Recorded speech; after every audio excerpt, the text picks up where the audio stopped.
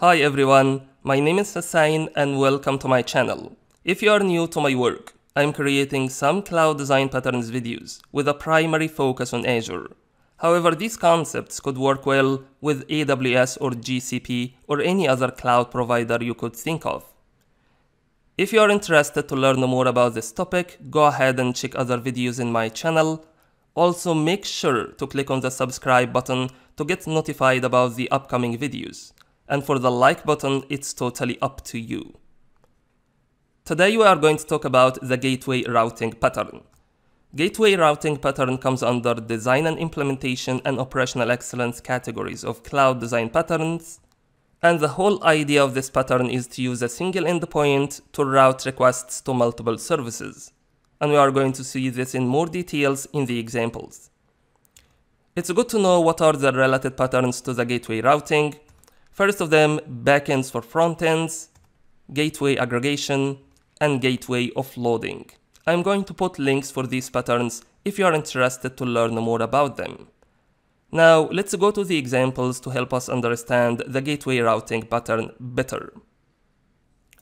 Now, let's assume that we have an e-commerce application that consists of multiple services, like search service, order service, review service, and cart service. All of these services could be implemented using Azure App Service or Functions app.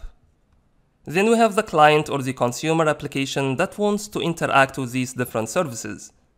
And as you might expect, each of these services will have different endpoint that the client has to use in order to communicate with different services. And this is the first challenge we have in here. As the number of services are not going to be only 4 or 5, but in some situations it could reach to 100 or 1000 services.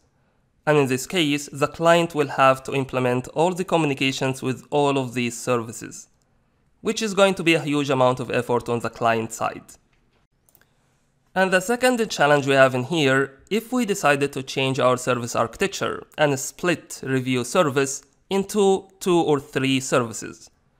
In this case, the review service endpoint will not be valid anymore for the client to consume, as we are splitting the review service into 2 different services, internal review service and third-party review service.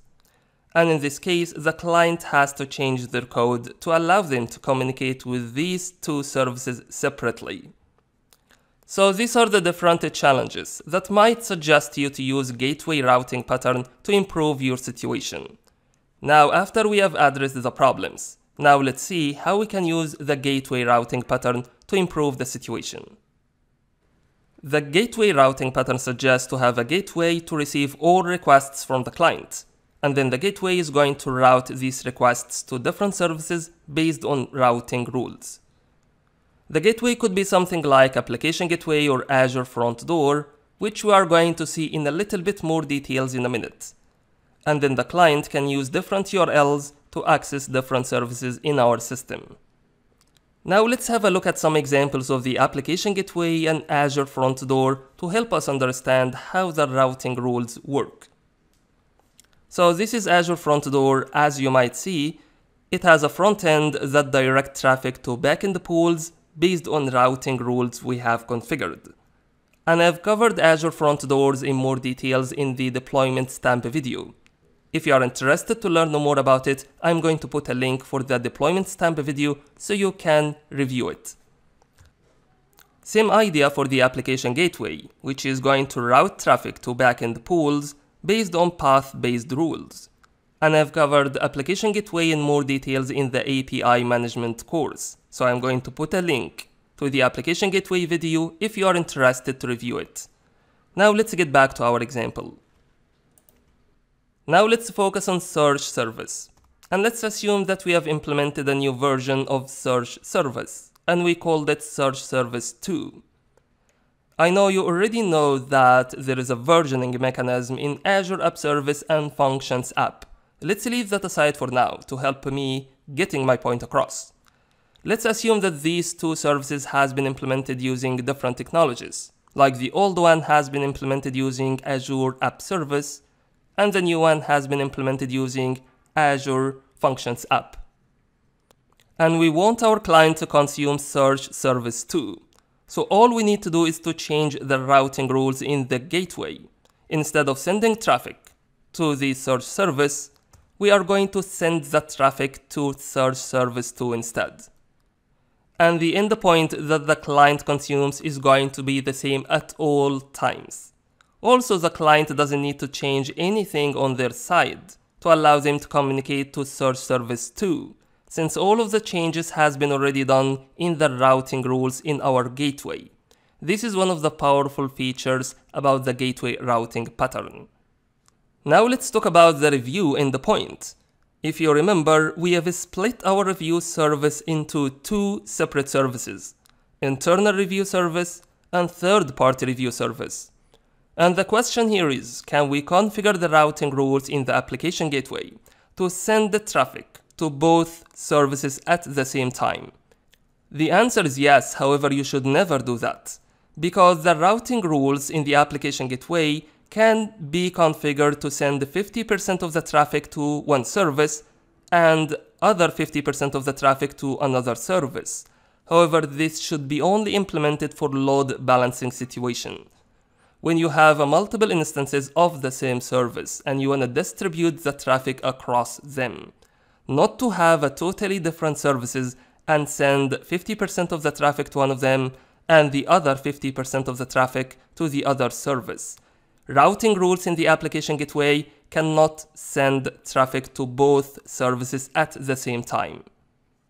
What we can do instead is to introduce gateway aggregator, and then we are going to change the routing rules to send the traffic to the gateway aggregator, which is going to be responsible for communicating with both services at the same time.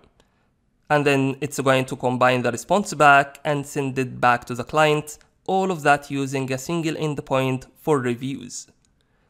We have talked about gateway aggregator in a previous video, so I'm going to put a link for the gateway aggregator pattern if you are interested to review it in more details. Also, I want you to notice that you can combine as many cloud patterns as you like, as long as they are going to help you to solve your problem. In this case, we have used the gateway routing pattern as well as gateway aggregator pattern, and you can use as many design patterns as you like.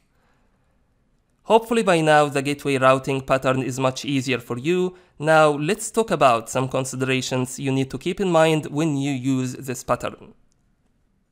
First of all is a single point of failure. Whether you are using Application Gateway or Azure Front Door, you are introducing a single point of failure for your system, since this is the only place that gets all requests to your services. Also, you need to be aware of the performance bottlenecks, since all requests are going to be coming to a single place. Whether Application Gateway or Azure Front Door, you need to consider the performance implications of that. That's why it's very important to consider doing a load testing on the Application Gateway or Azure Front Door or the gateway routing layer in general, in addition to the load testing that you may have done for each service separately. Finally, gateway routing operates at layer 7. Now let's talk about when you should use this pattern. When you have multiple services that can be accessed behind the gateway. Also, when you want your clients to access your system using a single endpoint. Also, when you want to route external requests to internal virtual endpoints, like exposing ports on VM cluster. Now we are coming to the end of this video. I hope now it's clear for you what the gateway routing pattern is about, what problems it tries to solve, how you can use it, when you should use it. I hope you enjoyed this video. And if you have any questions, please feel free to put it in the comments below. Thanks for watching.